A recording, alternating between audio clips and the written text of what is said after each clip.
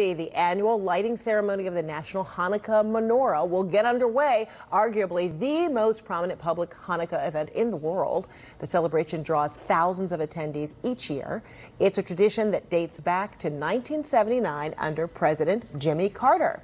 My next guest is getting ready for the celebrations himself on the National Mall there, Rabbi Levi Shemtov.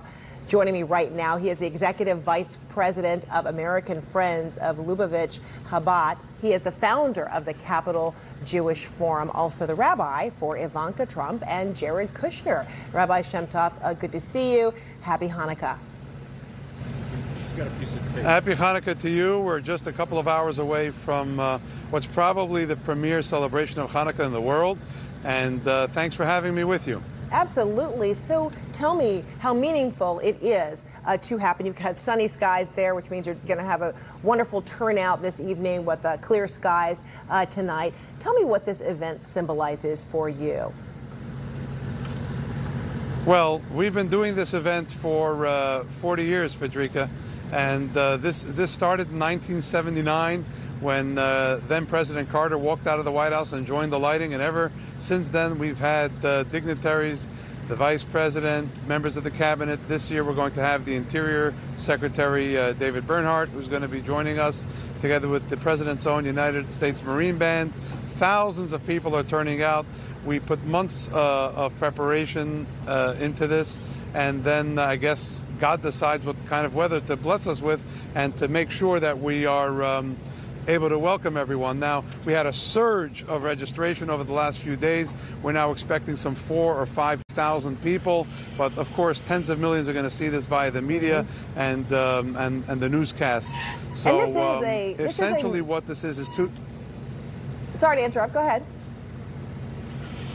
No, essentially this is two things. I mean, it's an ancient tradition going back about 2,000 years where the sages declared that in this period every year we should remember the miracle and proclaim it in the most public way possible. So although there are many Jewish rituals and traditions, this is the one that must be public in order for us to fulfill our obligation. So we take the menorah and we put it at a window or doorway, someplace where people will see it. And in the past 40 years, it's become customary, or 45 years actually, it's become customary to place these in public places like Independence Mall and now at the Ellipse. Before it was in Lafayette Square. It's been in places like the Eiffel Tower in Paris, Trafalgar Square in London, Central Park in New York, Moscow's Red Square. Imagine that.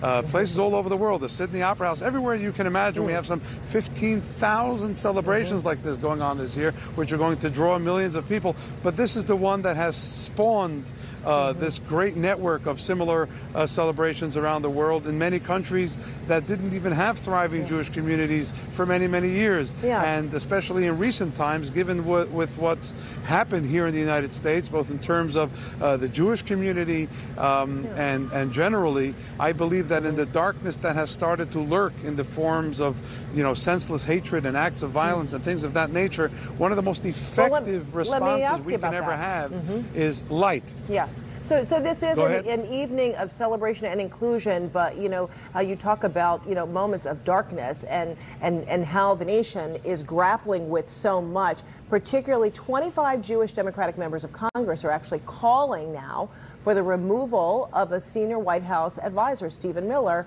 and they're citing his promotion of stories from white nationalists as their reasoning and looking at emails in which were conveyed. Congressman James Clyburn is someone I spoke with yesterday, and he weighed in on this letter and this plea from 25 lawmakers in this manner. I'm so glad that many of my people from the Jewish community are now speaking up about Stephen Miller. This guy is really a cancer on this country, not just this presidency. Coming back. So where are you on this? Well, here's the story. I'm decidedly and devotedly nonpartisan or bipartisan. I happen to know Stephen Miller. I also know Jim Clyburn. He was an honoree of ours years ago. I know many of the 25 Jewish members who signed that letter, and I'm going to respectfully decline to comment on the letter or that particular issue. But also, as the rabbi of Ivanka Trump and Jared Kushner, surely they counsel with you and vice versa from time to time. And this is an area that I would believe would bring some consternation from anyone in public service in the White House when you're talking about criticism about an advisor to the president whom they interact with on a regular basis. Yes, but as you can imagine, I'm going to keep any conversations I have with people who come to our synagogue private. It's just a basic core of my professional responsibility and clerical responsibility as a rabbi. So it's not about but the having conversation, said that, what would you advise? What do you believe should happen? Well, I believe that we all have to take a look at the big structure behind me called the Menorah. And we have to look at how it's created and what it looks like. The temple had a very similar model. And if you notice, there's a base from which branches come out to both sides, and then the branches go up straight. Unlike in the temple, these candles also all point straight. But in the temple, the wicks would point towards the center. And then there would be one wick in the middle that pointed straight up. We are told that that wick represented divinity, and the branches on both sides had the wicks pointing back towards the center, because no matter how we are formed, whether we go right or left in our ideas, in our persuasion, in our background, we have to be willing to have our wick, our illumination, point towards something more central. So let's just say that I would appeal to people on the left or on the right to please have their wick point towards the center. In that way, we're going to become a country that's much better off, because people will not only focus on where they come from or what they believe, but open their ears and their hearts to people who may be diametrically opposed to their opinion. In that way, what we can do is we can cause a lot more light than heat. I think everyone in the city here is looking for that. Everyone in our nation is looking for that. Are those 25 lawmakers, in your view, pointing to the center? Is that what they are asking? They're asking for company in pointing to the center that you're talking about, aren't they? Well, if I were able to have the year of all 25, I'd say, why don't they all get together and try and figure out if there's a common purpose? We have 350 million Americans who are watching a lot of the dispute and a lot of the discord here in our capital. And what they want is people to just lower the tone a little bit about what they think and listen to what the others think, because I can promise you one thing. Only good can come to our nation from the sides coming together and speaking to each other and trying to aim towards that middle divine flame.